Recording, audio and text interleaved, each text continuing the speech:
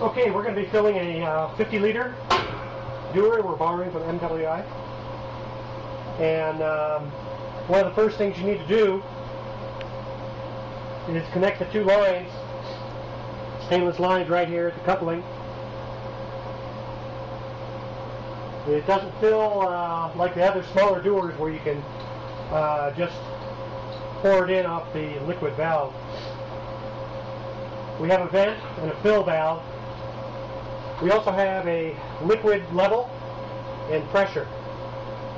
And one of the first things you want to do, just to keep the pressure going, this is similar to the way we fill it down at Caltech. We'll open this fill valve and open these two valves all the way, and you'll see it fill up here on the liquid level. And when it begins to spurt out some snow here, it's completely.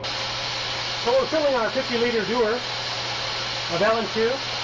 We have the vent open, our liquid valve open, coming from our 160-liter dewar. And our vent over here is closed. Keep that closed. We can only use this dewar with this adapter set here.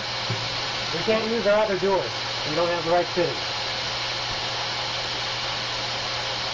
When this is full, it'll register on the gauger and also begin to spurt out LN2 out of the vent on this side. All right then. We're beginning to get some LN2 coming out of our vent. We're full. Pressure's a little down. We'll turn off the vent first. Yeah, that's good. Building up a little bit of pressure. We'll turn off the fill valve, the liquid valve. Turn off this liquid valve on the main dewar.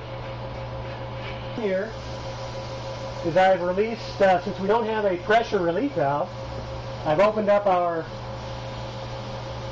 little connection here off the liquid valve to release the pressure in the line.